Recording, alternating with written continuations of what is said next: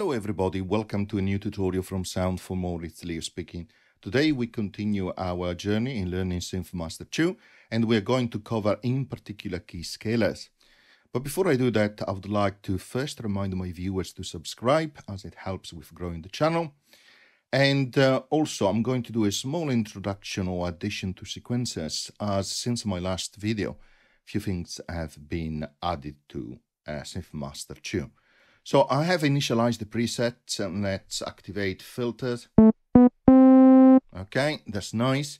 Let's go to the sequencer. Let's modulate that frequency using a sequencer number 1. Let's decrease slightly the volume, so the intensity of modulation to the frequency. And let's add a why not a filter 2. Okay, let's change the number of steps to 4. And the loop start from step number 2, and let's maximize the window. Let's increase slightly the speed. Okay, let's change step number 2. So the shape is different. Now, what they have added is the ability to do a couple of things to steps which you didn't have before. So underneath each step, you can click and you can now insert a normal step, or you can insert a up step, or a down step. Very nice indeed. And of course, you can remove them, so you can select delete steps, like so.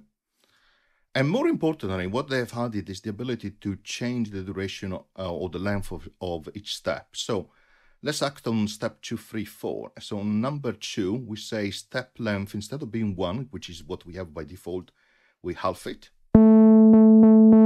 So the duration is half, and therefore it will repeat the same step twice to ensure that there is no differences in the length of the sequence. So we go to the next step and we say 1/3. And on the last one, why not? We set it to 1/4. So it gives you the ability to create better sequences. Is similar to the ratchet functionality that you find in other application.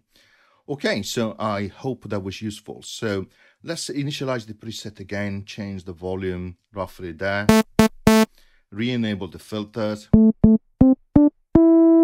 Why not? Let's also add a little bit of an effect. Let's give it a bit of reverb, just decrease the mix. Sounds nice. Yeah.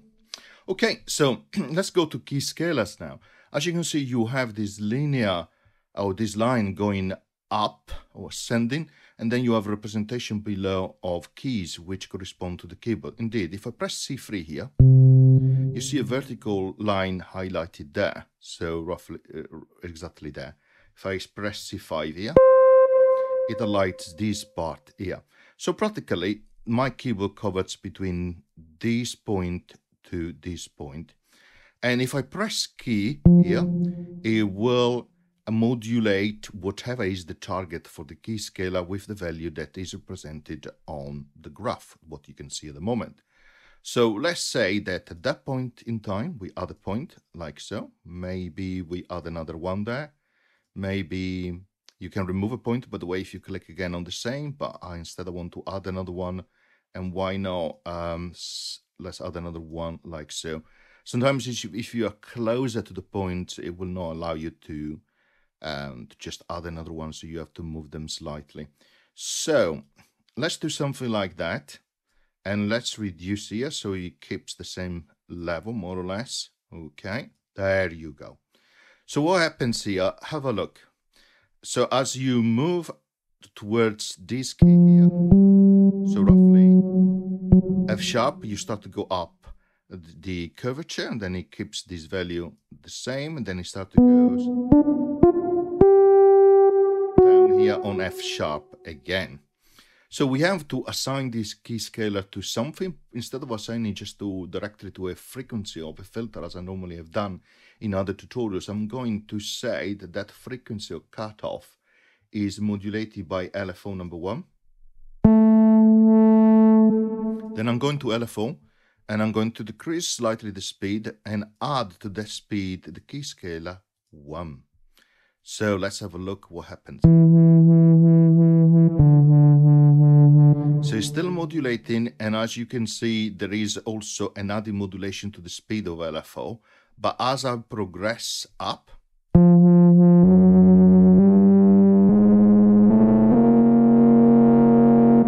you can see the speed of changing the frequency cutoff has increased significantly, and you can see it on the dial as well. This is gone to maximum, right? So what I'm going to do is reduce again the speed.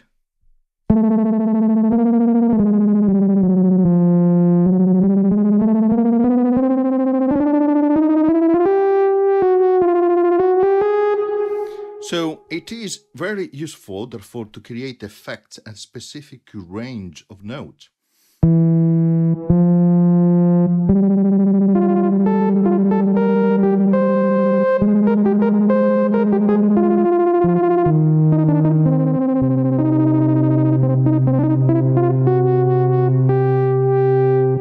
And of course, depending on the frequency of notes, you have quite interesting effects.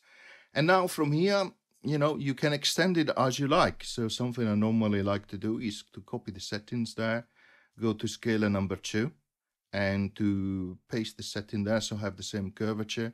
Then perhaps let's add to the resonance LFO number 2.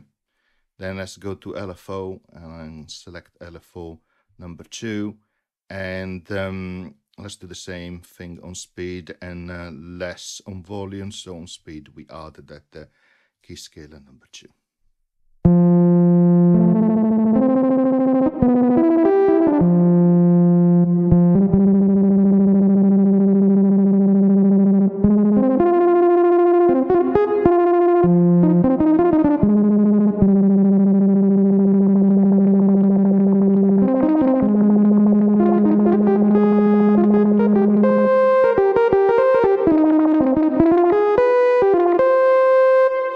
So hopefully this tutorial was useful. Now you know how to use Keyscalers, and you would agree with me that between different type of synthesis, ADSR, multi-segments, LFO, sequencer, Keyscalers, and we haven't covered yet the arpeggiating sequencer, gosh, SynthMaster 2 is definitely a powerhouse. Okay, see you in the next video. Thank you. Bye.